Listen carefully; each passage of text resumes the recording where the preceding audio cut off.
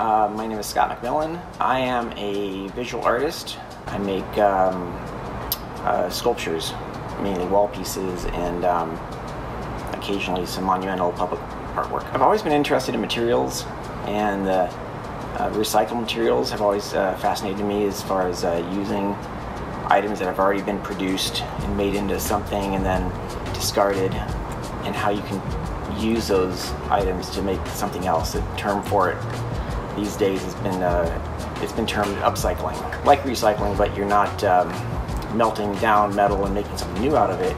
You're taking the discarded item and making something out of that material.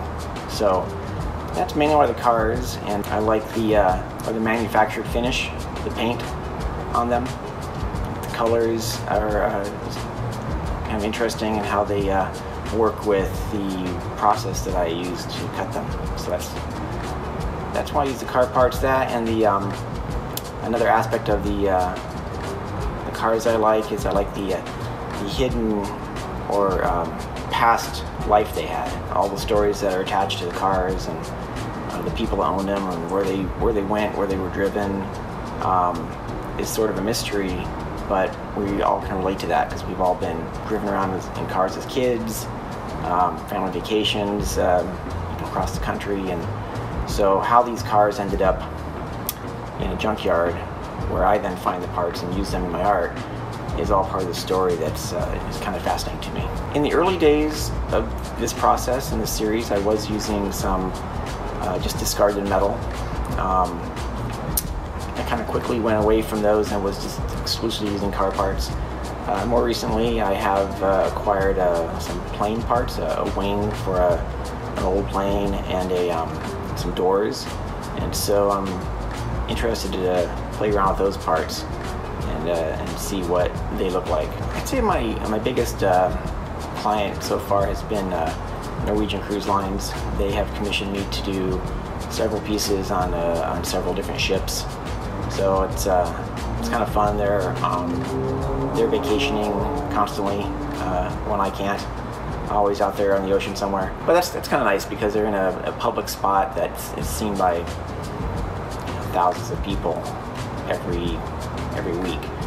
So they're probably my biggest client so far. I've actually have been contacted out of the blue by passengers of the ship that saw my name on the piece and tracked me down on the internet and contacted me to buy a piece. So that's interesting. Interesting how that works, and how people they see something, they research it and try to find it, because it wasn't easy to find my name on the artwork. It wasn't. I don't usually sign my artwork on the front, and so it's just kind of a good compliment, I think. I had a home studio in my garage for years. Worked fine. I started making bigger work and more of it, and needing more space. So then now I'm in this bigger studio, much better facility to be cutting metal up and welding than a home studio or garage. I've been here probably 2.5, maybe 3 years almost now, and it's just been a really good environment to make artwork in. Website is scottmcmillanstudio.com, and Instagram is Scott McMillin Art.